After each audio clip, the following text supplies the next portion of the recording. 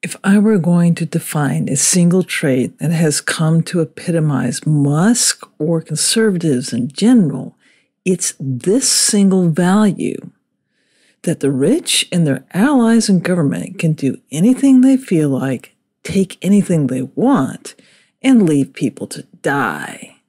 In fact, death is often the preferable outcome.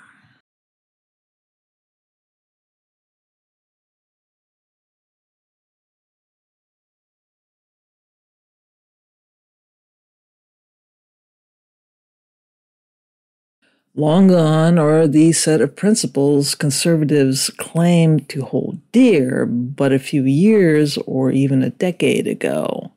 Things like financial and moral probity, law and order, personal responsibility, God and country, and a rising tide lifting all boats. They don't say them much now, except the God and country part. Well, between fits of rage of whatever they decide to call woke each week. Trickle down was only leeching away, and privatization and ask that we cede control of our lives to totalitarian control by wealth. None of it was a path to liberty, only misery and death.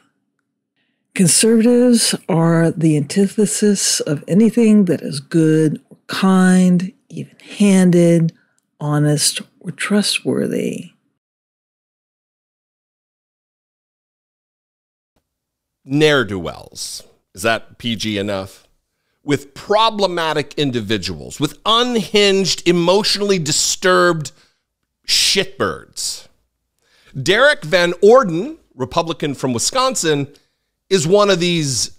There was an incident back in 2021, I believe, when he was campaigning for the office he now holds, Congressman, where he accosted a teenage library employee, and Derrick Van Orden freaked out, screaming and yelling and being aggressive and poking at the books and scaring this young girl who went to her parents the next day or that evening and said, I don't feel comfortable going back there. I don't feel safe because of this former Navy SEAL who, I need my safe space from this gay bunny book. And if that were it, it'd be bad enough, but he's pleaded guilty to trying to carry a fully loaded firearm on a plane in an airport in Iowa. And now he's attacking children yet again in the Capitol, screaming curse words, calling them like fucking idiots. This is from the Hill. Jackasses, little shits, GOP congressman curses out teenage Senate pages. They are a cult that worships stochastic human sacrifice and see death and misery as their Eucharist. Move fast and break things, they say. Every man for himself. I came of age in the years of the Cold War, which ended after I had left college and been working for a few years.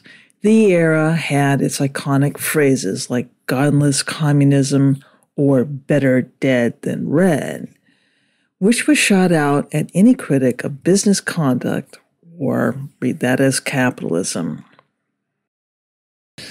The phrase has come full circle in meaning and directly applies to conservatism today. It is godless, unethical, immoral, and criminal, and it is destroying the nation. I want your take on what's happening on the southern border. You have the governor of Texas with this, I don't even know what to call it. He's putting a floating barrier in the Rio Grande, covering it in barbed wire. Kids are literally drowning. We're hearing anecdotally about some state troopers, maybe even Customs and Border Patrol, but I think they're mostly state authorities resisting. Not in an organized way, but at least in their comments to media outlets saying, this is too much. I can't throw one more kid back into the Rio Grande. Did your researchers come across any of that moral reaction on the front lines? Yeah, we privately hear this stuff all the time, and it you know, it's kind of heartbreaking for me personally. I mean, my father was a state trooper, you know, for 20 years when I was growing up, and I looked up to him, and I still do, and greatly respect, you know, why he wore that uniform. You know, a lot of other people in my family are in law enforcement. I'm trying to imagine what it'd be like to have my dad come home and, you know, say to us at the kitchen table, well, you know, today the governor of, in this case, New Hampshire, ordered me to throw a bunch of kids in a river.